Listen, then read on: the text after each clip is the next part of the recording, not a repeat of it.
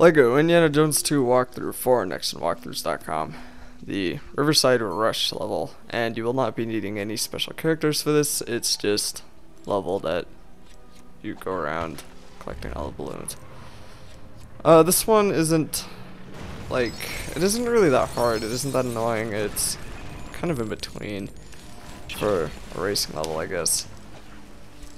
The Raiders of the Lost Ark one isn't all that bad.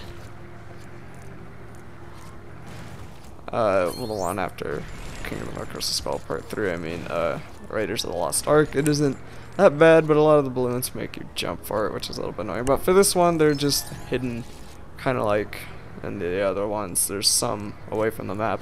Phone's ringing, I don't know if you can hear that or not, but that's just what it is. If you do hear it, but anyway, some of them you'll have to jump to, and then some are hidden across like the edges of the map, and others are just in the middle of nowhere, and some are in just plain sight. So sometimes if you miss the jump one, you can jump out of your vehicle and try and hit it with your Lego guy, because it will count if you hit it with him.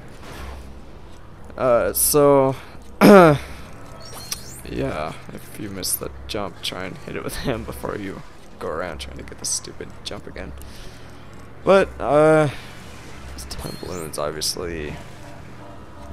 It's probably best to be driving around on one of these boats, and, well, not the boat, but the vehicle, car, boat thing. So, you know, there's water and everything. And this one's, pretty good for studs. We didn't, I don't think we had our stud multiplier on here.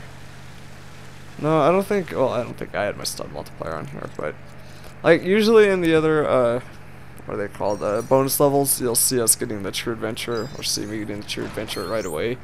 But that's because the stud multiplier is usually on, and if you're wondering how to get those, you just go to the nextgenwalkthroughs.com and look for the red brick location guides, because those are the red bricks would be the red power bricks of the stud multiplier, but a lot of you probably already know that.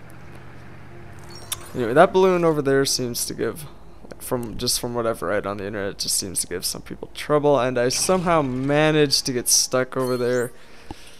I am not really sure how that happened, but oh well. And yeah, we, as I was saying, we usually get some multipliers pretty early, but this time I guess we didn't. But, well, I mean, usually get the True Adventure is pretty easy, but this time I didn't because the multiplier wasn't on. But yeah, well, other than that, there's just 2 balloons left, and the mini kit, the chest is in the waterfall, I think, and then yeah, that's about it for this level.